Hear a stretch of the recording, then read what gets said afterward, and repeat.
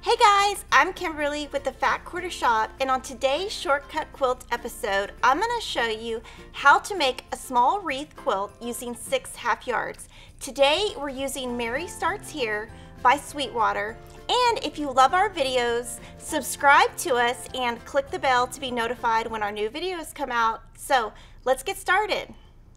So to start this quilt, click in the description box to get your free pattern. And then what we started with is 6 half yards, and we've cut a total of 54 rectangles that are 4.5 by 8.5.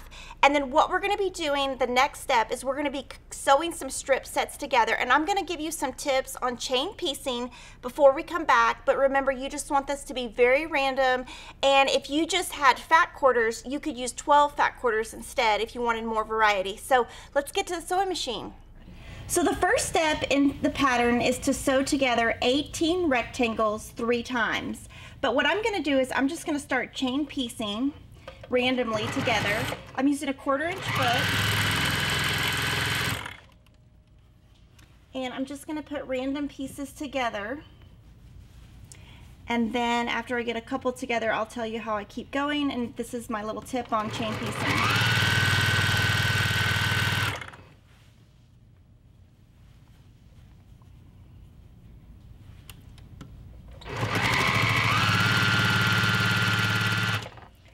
So as I keep going, I'm just going to clip and just keep attaching them as I go. And you can see that if I do 2, 2, and 2, nothing is going to touch. And you want it to just be random. Some of the fabrics will end up touching. And I never cut my thread to restart. I just keep going because it just saves thread and time. So I'm just going to keep going.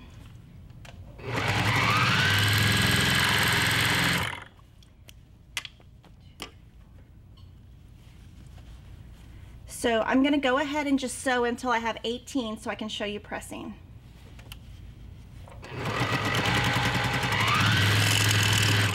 So after you've chain pieced, you should have big long strips like this, 18 rectangles, and you should have 3 of these strips. And I'm going to give you some tips on pressing, and then after that we're going to cut some strips.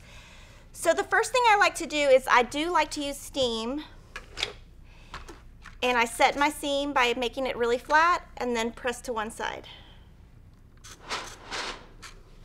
And I'm going to just do that on every seam. Now if you wanted to, you could do this as you go, but to me this saves time if you do all the row at one time, because you only have to get up from your sewing machine once because you sat there and chain pieced all of that together. So go ahead and do this, and then we're going to start cutting. So now we have 3 wreath subsets, and I'm going to do 3 sections to show you what you cut it into. And this is the only time I would use a mat for measuring and cutting, is when you have big long strips like borders or something like this. I would never, if I had to cut something 6.5 inches, for example, I would not use my mat. So the pattern says we need to cut 2 44.5 inch strips. You'll notice I'm not paying attention to where the fabric starts and stops. I'm just cutting randomly because this is going to be scrappy, so you don't have to start and stop at a certain point in your rectangle. So when I'm lining this up, I am trying to line this up on the lines of my mat.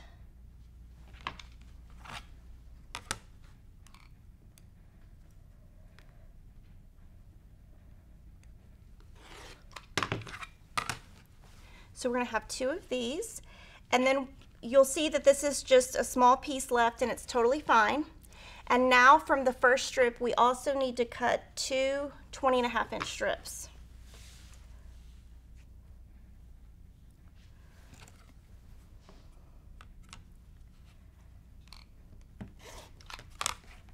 And this is going to be our number 2 strip.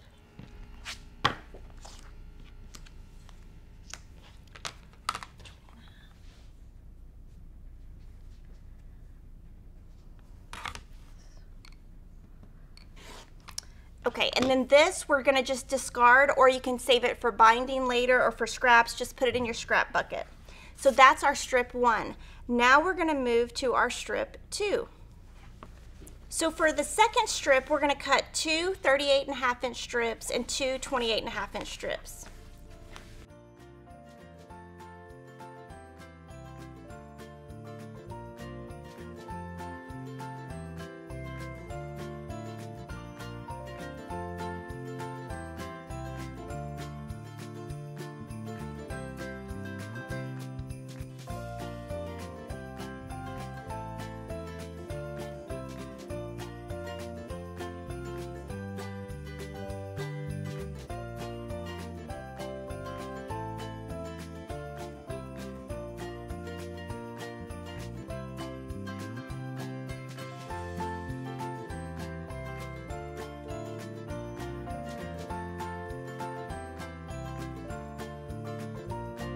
So for our third strip, we're gonna cut 4 18.5-inch strips and 4 16.5-inch strips.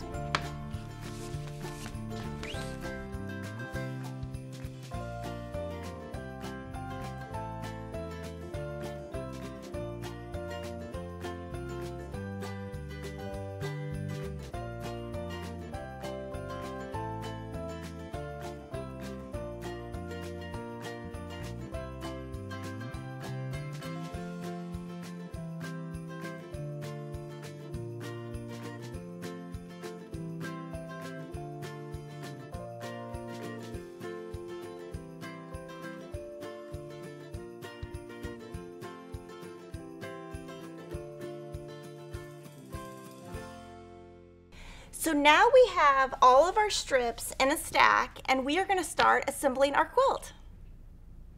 So what you're going to do now is follow the instructions to make the outer wreath unit. And so you're going to lay all your pieces out, and I like to do this on my floor because I don't have a design board in my studio, and that's okay. You can just put this on your floor and hope your dog or all your kids don't run all over it and mess it up, because that's what mine would do. But I want to show you, this is totally scrappy, but if you're looking, after I've placed it down on my floor, I've got some touching items. So what I will do is just flip that. So now there's a little bit touching, but not as much. And if I want to change, like we've got 3 going here, I will flip. I'm going to flip these. And so you can, it's scrappy, but you can still have a little bit of control over it and just take your time, lay it out. This is actually something also that my kids like to do. So I'll lay it out and say, well, do you want to move it? Or I actually give them the diagram and say, lay this out. So I like how it is, and what you're going to do, and what I do is I go slow at this point. So at the beginning, when I was chain piecing, I was going really fast. I wasn't thinking about it. But here what I would do is go to my sewing machine and I would do the first row, stop, iron it, put it on the ground. Second row, stitch, iron, put it on the ground. All the way through, make sure it looks right, and then stitch it all together. Everything is very beginner. It's just a 1/4 inch seam. Now what I will tell you is when you're doing the strips, you're going to, when you put them, I can't put them right sides together since the strips are not sewn yet, but you're going to pin at the very end, and then if you can find the middle of each, pin in the middle and pin twice, then go to your sewing machine. Everything will come out a lot easier and a lot flatter if you do take the time to pin. And again, you're going to make 2 of these units. So one of the best things about this quilt is you don't have to match any seams. So to put together your strips, what you want to do is find the center. So if you find the center and put a little pin, this is the top strip,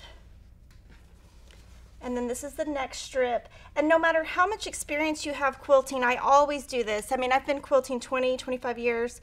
I don't even know how long, and I still do this. Just taking this extra time really helps. So I've got these 2 pinned. I'm going to match up the pins and put 1 pin. I'm going to put a pin in on the left end and the right end. And I do this before I go to the sewing machine on a flat surface, because if you do it like on the side of your table, it's not going to be as straight. And then I'm just going to really flatten. I'll probably put 3 pins.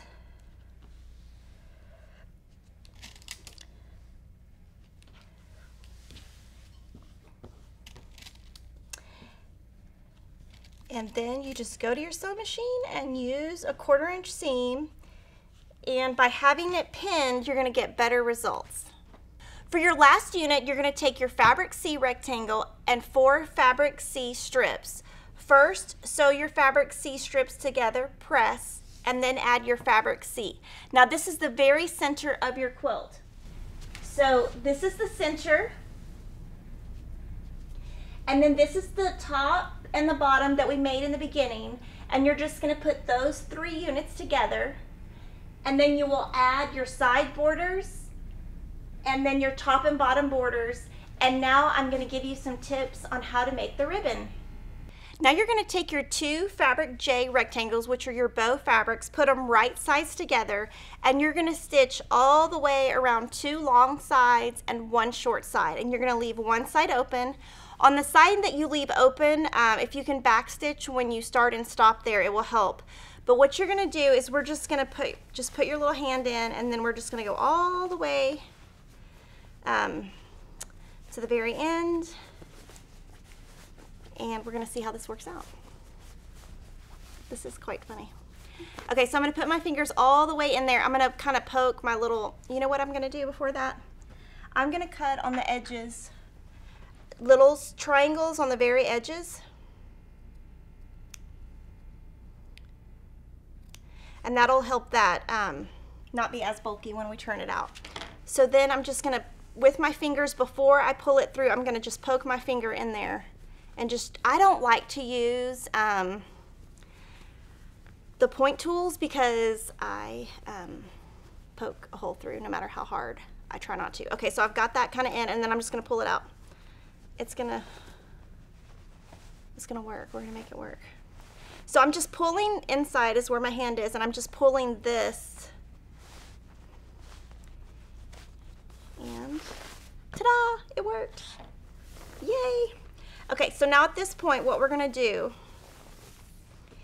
is, I will tell you one thing that drives me crazy when I see other people's work is duck pleats. I hate a duck pleat. I don't like those.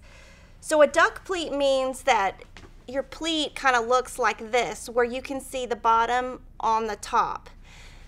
So I'm gonna start on one end and just use my fingers and just make it as flat as I can using steam, and just keep it super, super flat so you don't get a duck pleat.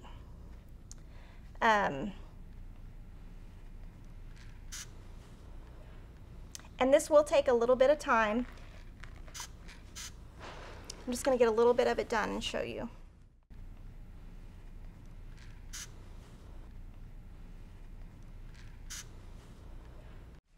So if you have enjoyed this video, definitely subscribe to our channel. We would love to have you be a subscriber, and then click the little bell and you will get reminders every time we have a new video.